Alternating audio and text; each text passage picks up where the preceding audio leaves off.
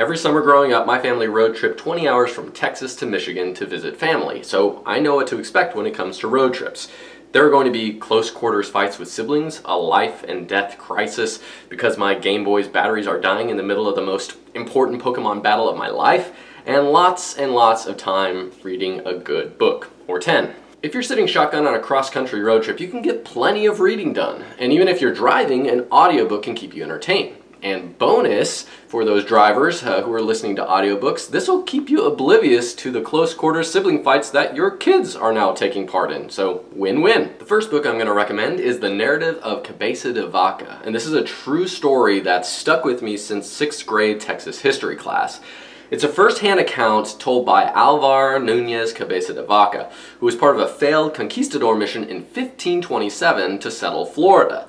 Of the 400 Spanish men who set off on the expedition hoping for riches and glory, only 4 survived, one of those being Cabeza de Vaca. And the reason I'm calling this a road trip story is because over the course of 8 years, Cabeza de Vaca and his dwindling list of friends walked from Florida to Spanish-controlled Mexico, enduring kidnappings, desertions, and all kinds of misadventures. What's great about the book is that you get a sneak peek into native life in the 1500s as the author becomes a kind of revered healer who's looked up to by a number of tribes, or so he claims. Remember, this probably is just a true-ish story, since Cabeza de Vaca wrote it to impress his king, gain favor, and maybe score some doubloons for all his troubles. You know, the same goals as every writer, right? The second book on my list is The Greatest Beer Run Ever by John Chick Donohue. This is another true story, but this one takes place during the Vietnam War, and it was actually recently turned into a movie in 2022 starring Zac Efron and Russell Crowe.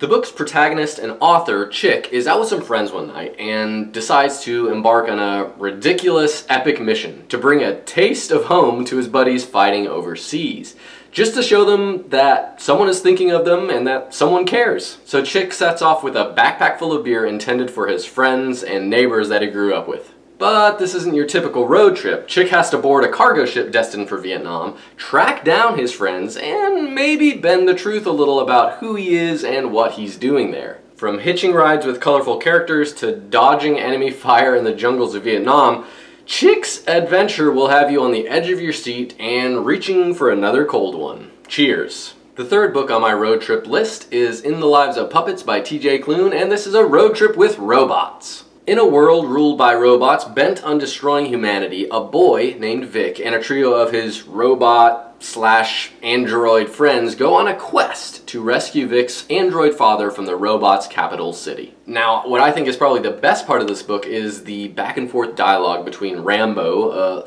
sweet little robotic vacuum, and Nurse Ratchet, a threatening medical robot. It's hilarious, their back and forth. Their contrasting skills and personalities create comedy gold. And while the dialogue shines, there's plenty of meaningful introspection too. There's a bunch of ruminating about what it means to be human, have a soul, exercise free will, and love someone or something else. It's a book sandwich that saves its best for the first and the last. What I mean by that is it made me laugh out loud in the first third, dragged a little bit in the middle, but wound up making me tear up by the end. Next up is The Long Way to a Small Angry Planet by Becky Chambers. Buckle up for an adventure aboard the Wayfarer, a tunneling spaceship that creates wormholes for other ships to pass through.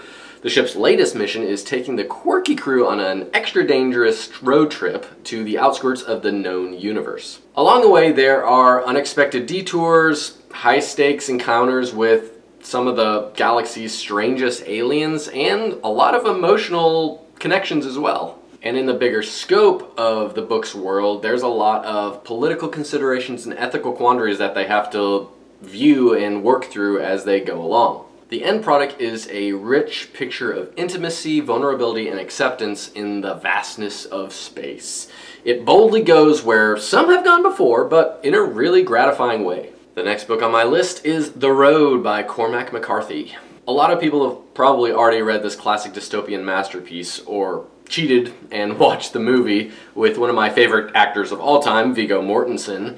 But if you haven't cracked it open yet, you'll discover an empty world nearly devoid of life and full of ash, gray and cold. The book takes place after some extinction level event happens, and the setting, like I mentioned, is unforgiving. Strangers are more than likely going to kill you and take your stuff, and into this unfriendly situation we meet a father and son journeying through this deserted wasteland toward some southern coast. It's possibly the harshest road trip on my list, and McCarthy's gritty writing style gives it extra oomph. So definitely not one that jives well with, you know, windows down, tunes cranked up on a desert highway kind of feeling, but one that's gonna drag you down a notch. Up next is The Hitchhiker's Guide to the Galaxy by Douglas Adams. I had this as one of my favorite books of the 1970s because it's just that good, and this classic sci-fi has the ability to tickle anyone's funny bone even after more than 45 years.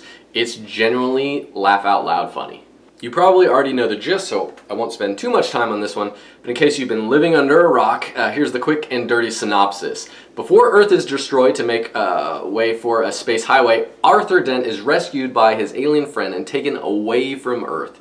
So begins a hilarious adventure filled with quirky but well-developed characters and witty writing that flips everyday items on their head. Its road trip mentality is right there in the title. You'll zip through the cosmos and make plenty of zany pit stops along the way. The next book on my road trip list is Singer Distance by Ethan Chatagnier. Now, for those of you familiar with the channel, you're going to say hello again to one of my favorite books that I read last year. If you like sci-fi or alt history books or want a captivating novel you won't want to put down, this is it. So here are the deets of the plot. In an alternate version of our world, Mars and Earth are in communication via math problems. Mars sends us a math problem, we solve it, they send a harder one, we solve that, and so on and so on and so on. However, now it's 1960 and the Earth has been trying to solve Mars's latest math problem for 30 years. Ever since then, our rusty red neighbor has been incommunicado. So, some MIT grad students road trip to go paint the solution to this 30-year-old math problem in the desert. The book then picks up with a couple of these students several years later. The book doesn't overwhelm you with mathematical theories, but keeps you wanting to know more about the two main characters, Rick, and the love of his life, math genius Crystal Singer. And I highly recommend this one, especially to those who are road tripping through a desert, like Arizona, Nevada, or somewhere in the southwestern United States. It feels like it jives really well with that atmosphere. Next up is Hyperion by Dan Simmons. 7 characters, each with an excellent sci-fi story, have come to the planet Hyperion seeking answers. These characters are on a pilgrimage, kind of like a road trip, to the planet's time tombs, where they think the answers lie. Now, this book features those 7 characters in a bunch of fascinating novellas that are kind of woven, stitched together, and through those, it reveals more about the planet of Hyperion and the deadly creature guarding the time tombs, which is known as the Shrike. But what's maybe most surprising about this book is that it made me cry, which is crazy since a science fiction book like this has no business being as deep as it is. And we're moving on to Mortal Engines by Philip Reeve. Set in a dystopian world where cities roam the earth on massive wheels and big ones eat the smaller ones, this book takes the concept of a road trip to a whole new level. Picture London as a giant mobile metropolis chasing down smaller towns for resources. But this isn't just a joyride through some post-apocalyptic landscapes. The main character, Tom, finds himself caught up in a whirlwind adventure when he encounters Hester Shaw, a mysterious young lady on a quest for revenge. Together, they embark on a journey across the wasteland, struggling to survive, discovering the truth about London's ruler, and trying to get justice before it's too late. This is a really fun read that kind of feels like Indiana Jones. I mean, the main character, Tom, is a historian, like Indiana Jones was an archaeologist, and he's suddenly thrust into a spot where he's trying to avoid getting caught and killed while uncovering these long-lost secrets about the book's world. It's a cool concept where the setting is the star and these flawed characters are well above average for an adventure novel like this. And last, but certainly not least, is The Hobbit by J.R.R. Tolkien. You know it, you love it, you've probably read it, but it's still worth mentioning. The Hobbit features Bilbo Baggins of the Shire, who's living a peaceful life until a wizard and a group of dwarves show up at his front door.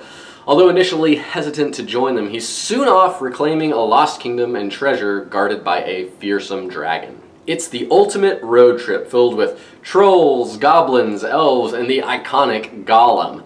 The action takes place on mountain paths, in dark forests, and inside creepy caves.